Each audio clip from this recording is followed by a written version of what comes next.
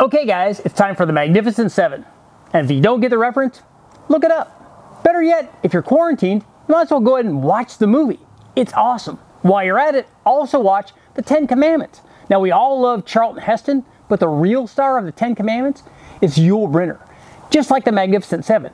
And we're talking about a cast of seriously cool dudes. I mean, James Coburn, Charles Bronson, and of course, the king of cool, Steve McQueen. When you look up cool in the dictionary, there's a picture of Steve McQueen. But if you look real close, there's a picture of Steve McQueen looking at a picture of Yul Brynner, because he's the king in that movie. And I don't mean just because of the haircut. Let's get to our Magnificent 7. We're talking about 700 horsepower LS combos. Boosted, NA, we've got it all. So let's get going. In this video, we're going to cover our 700 horsepower combinations. That's right, all of this started back in part 1 with 400. Then we went to 5. Then we went to 6. Now it's time for 700 horsepower. We've got 4.8 combinations, 5.3, 5.7, 6.0, 6.2, and 7-liter stuff. In fact, some of our NA combinations go beyond 7 liters.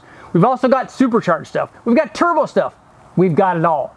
So let's take a look. Our first combination is simultaneously going to be the coolest and most effective, and also the most frustrating. So it is a 4.8. Well, technically it has a 4.8 crankshaft in it, but it's actually an LS3 block with the 4.8 crank. That's right, it's the 8,000 RPM like D-stroked LS that everybody loves.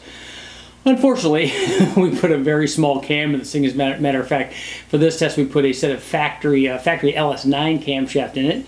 It also had, oddly enough, ported TFS CNC ported LS3 heads on it, so it's kind of a strange combination. But equipped with this, and then we were going to add a turbo to it, which everybody wanted to do anyway. When I first posted that the combination up on in the video where we ran it to 8,000 RPM, everybody said, hey, now you need to add boost. Well, here it is, but we've completely changed the combination, so everyone's going to freak out about it. But in NA trim, our D-stroked combination produced 512 horsepower and 415 foot-pounds of torque. And here's what happened after we added boost. And remember, this is a 700 horsepower combination, so don't expect 1,500 horsepower. So we only ran about 7 or 8 pounds on this, and we've jumped up to 701 horsepower. So it picked up, you know, a good bit of power, a little under 200 horsepower. So our boost is probably around 8 pounds. I'll go ahead and post the actual boost number, the peak boost number, because it changed. Unfortunately, I was running this with a manual boost controller, and we had a peak kind of in the middle, and then we had a little bit of a falling boost curve at the end. This was before we started running the electronic boost controller. So it was just a manual one, and that's all it did. Here's our combination, and here's the turbo stuff. Our first of our many 700 horsepower combos are D-stroked LS with a little bit of boost. Let's take a look at our 5.3.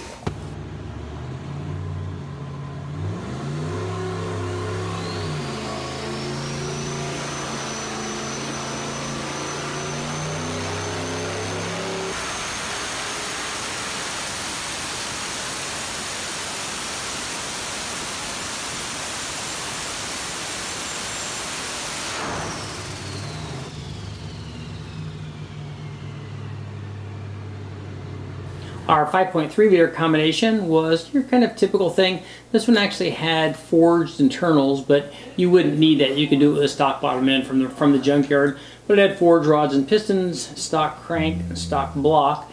It also had a set of TrickFlow 205 heads, but again, at this power level, at only 700 horsepower, it's really easy to do it just with the set of factory 706 heads. You don't really need all that. And this one actually also had a fast LSXR intake manifold, but you don't need that either at this power level. You can do it with a stock truck or a TBSS. It's just that that's what this combination had when we ran the test on it, because we actually run a lot more power than this from this turbo, but this is only at the 700 horsepower level. But equipped with that Stage 2 turbo cam from Brian Tooley Racing and the fast intake and those TrickFlow heads, it made 442 horsepower and 411 or 12 foot-pounds of torque. Here's what happened after we added, this was an S475 turbo from Summit Racing and an air-to-water intercooler, but we were only running like 8.5 pounds though. And so equipped with that single turbo, Our combination produced 718 horsepower and 657 foot-pounds of torque. You can see we had some weird stuff going on down here. I don't know if that was wastegate opening, or I'd have to go back and look at the timing curve and kind of see what was going on there. But those were kind of weird steps. Maybe the gates were opening and closing. We had a pair of Turbo Smart or 45 millimeter wastegates on it. We use it on a lot of stuff, most of our single turbo stuff, because we've got the factory truck manifolds feeding that dedicated Y pipe. But this kind of looks strange, but I'm sure we could straighten that out. And you can take a look at there. It's so easy to make 700 or over 700 horsepower with the turbo stuff. This big single turbo, that S475 probably would support, you know, 900 or 1,000 horsepower on this combination. But here's our 700 horsepower 5.3 liter. Let's take a look at our next combination. After running our 5.3 liter turbo combination, it's time to step up to the 5.7 liter. And actually we've stepped up quite a bit past 5.7 liters. This thing was actually a 468 cubic inch stroker, but it did start off with a 5.7 liter block, actually an LS6 block, an aluminum block. And we had it sleeved with the dart and stuff. And the reason that we did that is because the sleeve length, when we're running a big stroke, this one was a 4185 bore by a 4250 stroke. So the longer stroke causes problems with the short factory sleeve length. So running the dart and sleeves, it helps the sleeve length and helps stability for the piston. So this combination actually had LS3 heads on it because we wanted a good enough cylinder head to feed that big one 4185 bore. It had a big healthy camshaft in it. I'll go ahead and put the cam specs in it. That was from Comp Cams. Basically kind of a bottom of the page kind of cam. I think it was their biggest hydraulic roller that they offered at the time from the catalog. We also ran this with a mast, their split CNC single plane intake, and a big Dominator carburetor, 1050 Dominator. This is the power output of our 468 cubic inch strokers. Also high compression, flat top piston, probably was close to 12:1.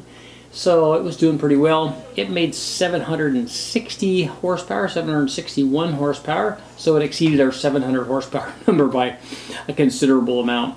It also made 645 foot-pounds of torque, and because it's LS3 headed, I thought that I would just show you this as comparison to a stock LS3, even though this is our 5.7 combination that we're using. But you can see it's a, you know, it's a huge change. I mean, this is big power for a naturally aspirated motor. And it's 468 inches, 760 horsepower. That's a good amount of power, especially for an NA combination.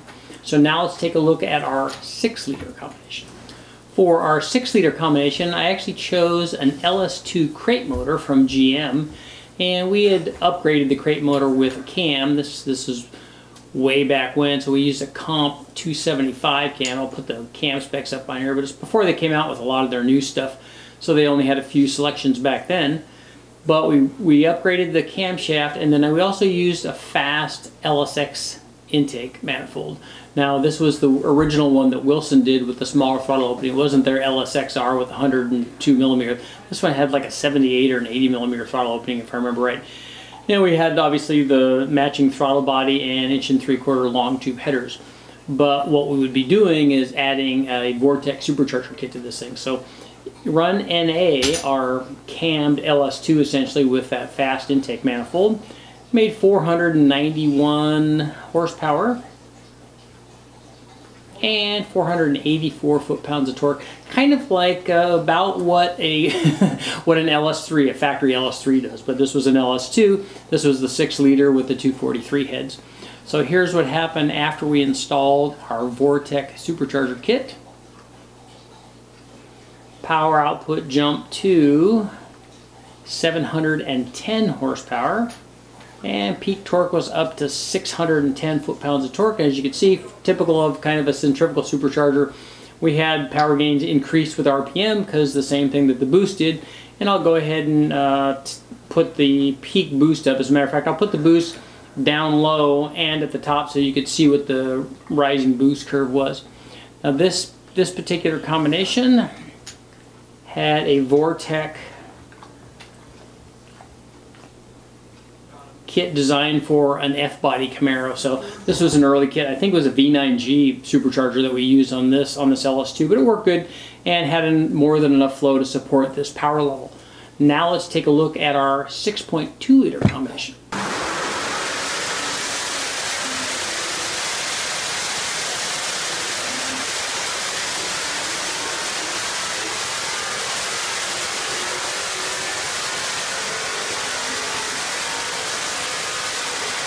For our 6.2 liter, we chose a factory LS3 crate motor from Gander Chevrolet, and we're going to add a supercharger to it.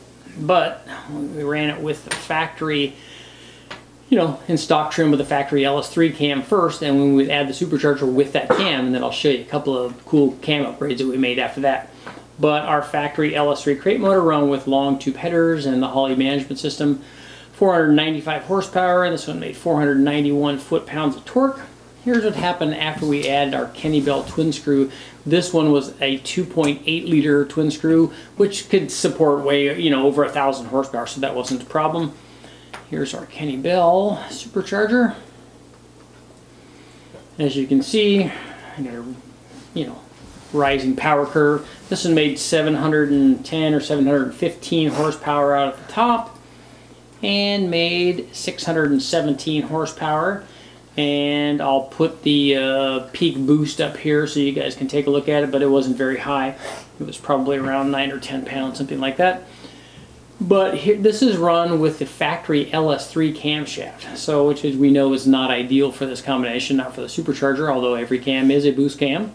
Here's what happened after we actually installed a boost cam, which this was the factory LS9 Cam, and we kept the pulley the same and everything, same airfill, same timing. So here's the LS9 Cam. So we picked up, went from 708 to 736 there, so even a little bit higher, over 740 horsepower with that LS9 cam. But here's what happened when we did another cam upgrade, and this was the Stage 3 blower cam from Brian Tooley Racing. So again, even more power, so we picked up, that was 765 versus 735 with the, or 736 with the LS9 cam, versus 708 with the with the factory LS3 cam. So as you can see, the right camshaft in that combination does pick up quite a bit of power, and actually the boost dropped with that camshaft. Maybe I'll go ahead and show you the boost curves with those. But anyway, these are our 700 horsepower combinations, and as it turned out, we were making way over 700 horsepower. We were making 765 or 770.